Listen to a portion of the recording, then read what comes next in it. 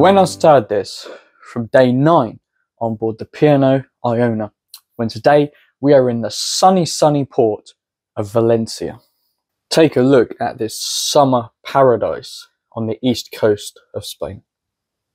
Now, I started my day in Valencia like I do in most other ports. Went to the buffet to grab some breakfast, then up on top to do some sunbathing. Now, unfortunately, I had to cut the sunbathing a little bit short today because I was testing. Basically what I was doing was touching my skin to feel if it was hot. And that was basically how I was judging whether I was burning or not. I don't know if that's an official way to test. No idea, it's just what I was doing. And I felt my arm about an hour and a half into it, and it was warm to the touch. So I thought, oh, okay, it's time to go. I'm not sure if I have burnt, to be fair, but it's better to be safe than sorry. So we will be, of course, exploring the port of Valencia, but we will be doing it lotioned up, being safe. All right, so even though the weather channel says here that it is actually colder than it was yesterday, by 4 degrees actually, it definitely feels a lot warmer, and that sun is very intense out there at the moment, so I'm not sure how accurate this is. I've also noticed down here on our next 2 ports of call, it actually says that it's raining. But we won't look at that, we'll pretend that doesn't exist, because I don't want to ruin anything, because we haven't had any rain the whole holiday, and it's quite amazing really, so we'll just forget about that. We'll forget about that for now, it's fine. All right, well, Valencia is out there, and it's currently calling my name, so we're going to go and have a little bit of exploration. I can see far in the distance there is a beach over there. I'm not sure if we'll make it to the beach. I don't know how long it's going to get there, but we'll see if we can get there. But first thing I'll do is get lotioned up, then we're going to go exploring. So let's go do that. All right, well, it's that time to get lotioned up. I don't know if you actually meant to shake this, but oh yeah, I haven't missed this whatsoever.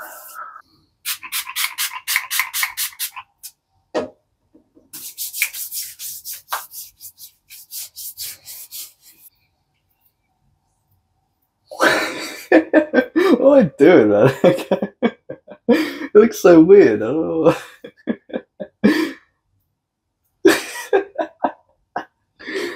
So we're all ready to go and explore Valencia. But before we get out there, we're going to have to go to the buffet first, because I don't know if I can go that long without eating. So let's go to the buffet, then we'll get exploring.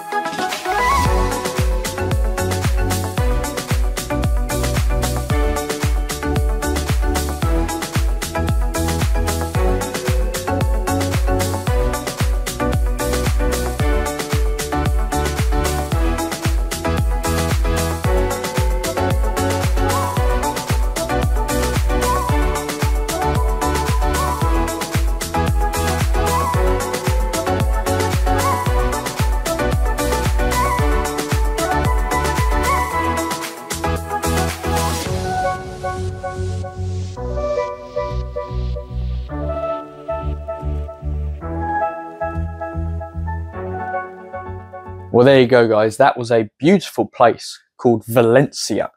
I hope you enjoyed my little walk around, and now I'm going to tell you how I nearly came to call this place home. So hopefully on the screen there'll be a map of how far I actually went. So to get to the beach, it was about an hour and a half walk, so I went pretty far. So normally when I go off at these ports, I'm very careful about what I do, because the idea of getting lost in a foreign country doesn't really appeal to me. So I tend to memorize the path that I take. So for example, like left, right, left, in order to find my way back. But more importantly, I memorize landmarks of where I go. And I'm able to then follow those like breadcrumbs to then get back to the ship. So I remember I left the beach and got to the end of it, and I looked around and I thought, I don't recognize anything, which was a little bit daunting, I have to be honest. But there was a silver lining, because I could actually see the ship from where I was. Because the ship's so big, you can basically see it from space at this point, I don't know. So I thought, brilliant, I'll head towards the ship. And I was walking down, there was like this pathing, I don't really know what you'd call it. It was like a raised path, and there was a lot of people about, and I thought, this doesn't really seem familiar to me. I walked through like an industrial bit to get here, but yet there's like all these people about. But I kept following it, and I trusted it, heading towards the ship. Unfortunately, this was a dead end. As I got to the end, there was a waterway in front of me, and I couldn't actually get to the ship. So I had a choice. I could either jump in and swim to the other side, probably get arrested in the process, but explain, hey, I'm British, they'll probably let me go. Or the alternative was I had to go all the way back and all the way around. And of course, being the well-behaved tourist that I am, I chose option B, which meant that I had to go all the way back, all the way around, all the way back to the ship, which was going to take me a fair bit of time. Not only that, but also the sun was setting as well, so I had the darkness working against me. Of course, I took a little moment to capture the sunset, as you do. But I started making my way back towards the end of the path, to sort of hope that I'd be able to pick up on any landmarks. And luckily, when I came to the end of the path, there was a landmark that I noticed, and the trail of breadcrumbs began. So I made my way to this building, and then saw this other building, which I remembered, and was able to follow this and work my way back. So at this point, it was about 2 hours until the all aboard time. Now, I'd calculated that it had taken me just over an hour to get to the beach. So there was a very good chance that I wasn't going to make it. And that's a very daunting experience when you realize that you might have to live in this place. In a place you've never been before, in a country that you've never been before. What am I talking about? I've been here loads of times. And that you don't speak the language. Unfortunately, hola will only get you so far. So with my potential new home on the horizon, I realized that I had to make every effort to get back to the ship. And it was a very rewarding experience to actually follow these breadcrumbs and try and work out where I was. Unfortunately, I wasn't stressed for too long, because I took the time to record the moon. Maybe part of me wanted to live in Valencia, which, by the way, is an absolutely beautiful place, and there's much worse places I'd rather be stranded in than Valencia. But I'd rather move here on my own terms, with maybe a few things with me, not just my phone and cruise card. So I followed the breadcrumbs, everything. It was getting ever colder and ever darker, and it became more and more difficult, because the problem is, when you follow these breadcrumbs, you don't realize that you're actually following it in reverse. So you're looking at the other side to what you did before. So sometimes if you look at a building from the other side, it looks very different. Plus it was getting darker as well, which made it more difficult to recognize the buildings that I did before. But surely and steadily, I was able to follow it back, slowly seeing things, slowly. It was little things as well. I was like, oh yeah, this was the ramp that I walked up when I got stuck behind that woman walking really slowly. And there's little things like that, and it was a very rewarding experience. Not that I really got to appreciate it at that time, because I was kind of getting a bit stressed out that I was going to have to learn Spanish. But of course, you know the outcome of the story, because I'm currently on the ship recording this video, so you know that I did make it back. And that was Valencia, the place that I nearly got to call home. Maybe one day I will, but hopefully it will be through the right channels and not being left behind by a cruise ship.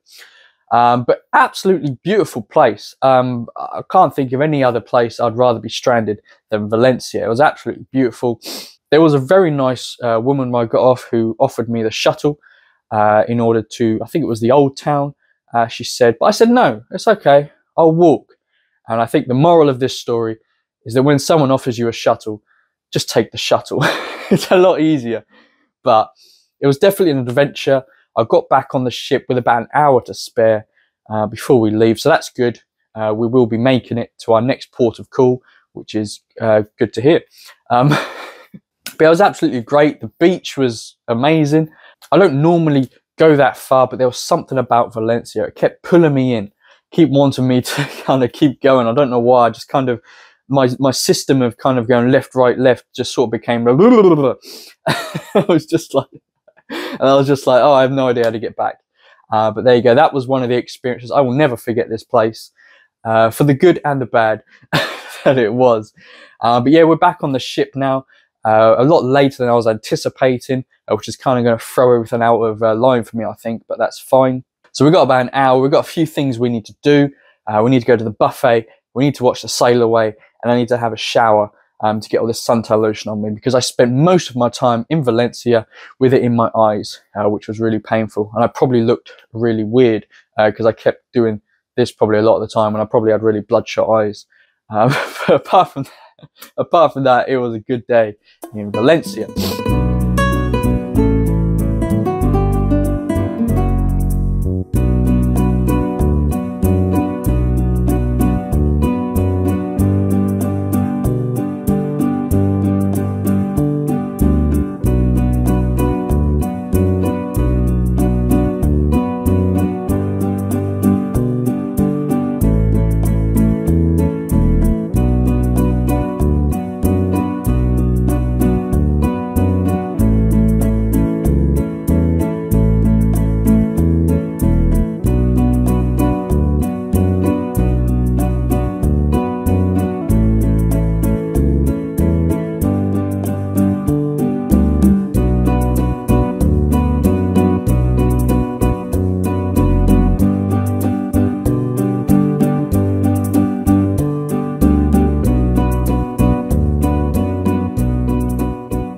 Well guys, that was Valencia. One of my more interesting days on board the P&O Iona. It was a beautiful place, beautiful people as well. Everyone looked really young and healthy, which shows that there's probably some truth in that Spanish lifestyle. But guys, that's going to bring us to the end of day 9 on board the P&O Iona. Tomorrow is a sea day as we make our way further west and begin our journey home.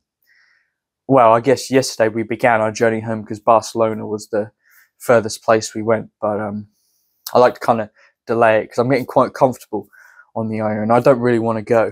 But we've got a few days left to enjoy, so we're not going to think about leaving just yet.